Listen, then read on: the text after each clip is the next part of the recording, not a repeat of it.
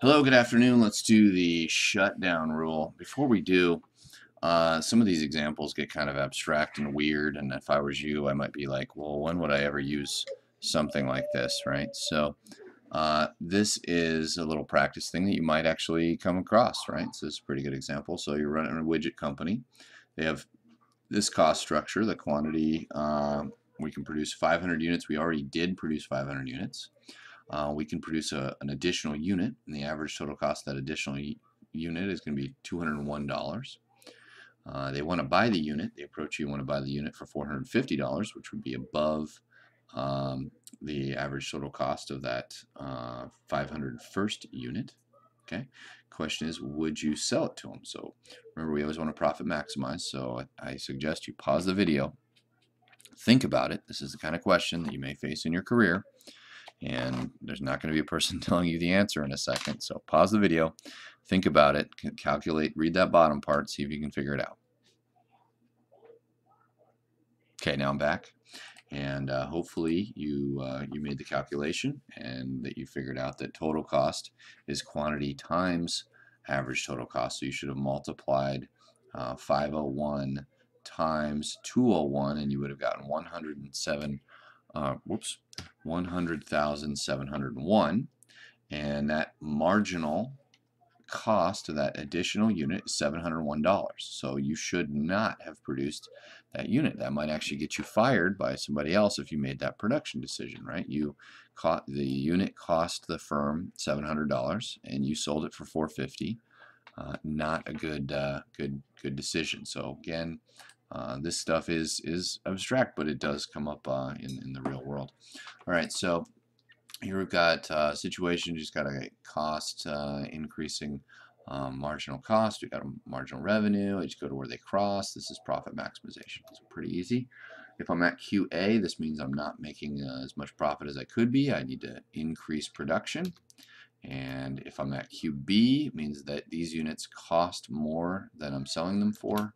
I should decrease production, and I should get to Q1, right? That's what I should be after. Okay, so that's profit maximization. We already know that. If the price goes up, then I can increase out here to Q2, and the marginal cost curve is essentially the firm's supply curve, right? It's how they make decisions at the margin. Okay, so might see something like this on the homework. In fact, I bet you will. The price is $10. And so how much revenue will I make? Well, it's $10 times 50, so I make $500. And then the average total cost there is $300. So that's 6 times 50, right? So calculating the profit there is a $4 profit. You could also just do it that way. So $4 times 50 gets you a $200 profit in this market. Okay. Now in this case, marginal revenue is below average total cost, so we know we're going to lose money. How much are we going to lose? We're going to lose $2 per unit. So it's $2 times 30. We're going to lose $60, right? So there we go. There's a $60 loss, right? So this is bad.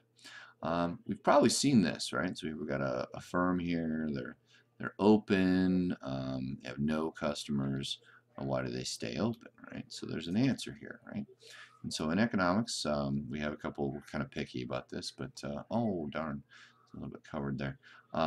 Shutdown rather is a short-run decision not to produce anything because of market conditions. So in the upper Midwest, the ice cream stores like Dairy Queen and other places like that, they close down because it's cold. Okay. Here in Tucson, where I'm at, there's a firm, and I'll let you think for a second. There's a firm that closes down during the winter months, pretty famous firm, and that's the Breakers. Why does the Breakers close down? Well, they know that the demand is going to decrease during the winter. They probably would get some people to go there, but I'm not sure they would cover the variable costs, which are their water, right? So they're still going to pay the property tax or the rent. They're still going to pay any, long-term advertising costs, management costs, all of those, but they are going to shut down during the winter months and then reopen every spring. Okay. Now that's different than exiting from the market. Exit from the market means you got a long run decision. You're going to leave the market. Here's the Stardust Hotel. They completely closed down. They have no longer a casino in Las Vegas. Okay. And the key difference is shutdown is a short run difference. We're going to still pay our fixed costs like the Dairy Queen in Minnesota. And in the long run, we're just going to get rid of all of our costs altogether. Okay, so the cost of shutting down means I'm going to lose my revenue. But the benefit of shutting down is I don't have to pay my variable costs, right? I can send my employees home, save on the costs there, right? So the rule here is I'm going to shut down if total revenue is below variable cost. Okay? In other words, it's going to cost me more in variable cost to stay open than it is to shut down for a while. If I divide both sides by Q, well, what is this? Well, this is total revenue divided by Q is going to be the price. We've learned that before. And this is average variable cost. Okay, and so the real rule is if the price is below the average variable cost, we're going to shut down in the short run and wait for things to get better. And firms do this sometimes. They do it on a nightly basis often, but they may do it for a month or something. Firm might close down in the summer months. You see a lot of firms around the U of A doing this, right? Because they know that the price, that the market price it's going to give them is less than the average variable cost to stay open. This is a graphical example. Okay, so this is the shutdown point, and the shutdown point is going to be this point right here, right, where it's going to be at 8, okay, because that's the minimum of average variable cost, and it's where if the price is below that, we're going to shut down. If the price is above that, then we're actually going to stay in business, and we're going to stay in business because the loss won't be as much, right? So if the price was 9, we're going to cut this loss in half. Right? So I'm still going to lose money, but I'm not going to lose as much than I would if I completely shut down. Okay, this is another version of it. You can read that. So it's another way of kind of thinking about don't cry over spilled milk. Right? Don't think about the fixed costs. Think about the costs you can change, the things you can do things about. Right? So these terms, this is termed sometimes as sunk cost. Right? It's over. You can't have it back. You know, a good example would be, you know, you're watching a Netflix film and, you know, it doesn't cost you anything in terms of money, but there's an implicit cost there. So if you keep watching it, you could be doing something else, right?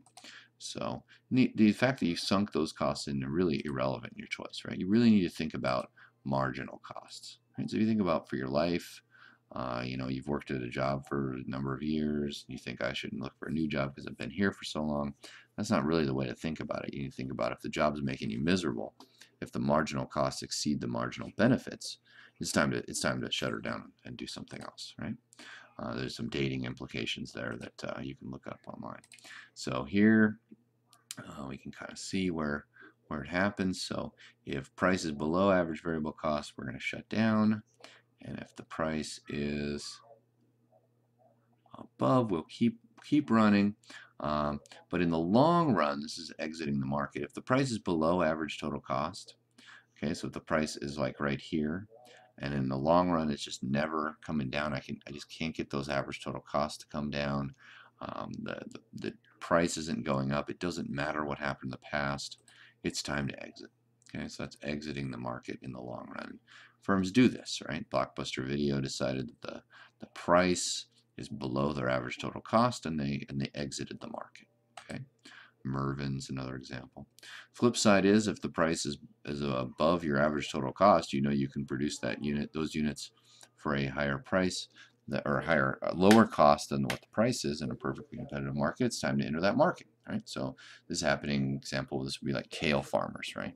So farmers are realizing that the price of kale is pretty high. They can produce the kale at a lower price or lower cost to them than they can sell the kale for, and they go ahead and enter the market. So that's entry and exit. It's free in perfect competition.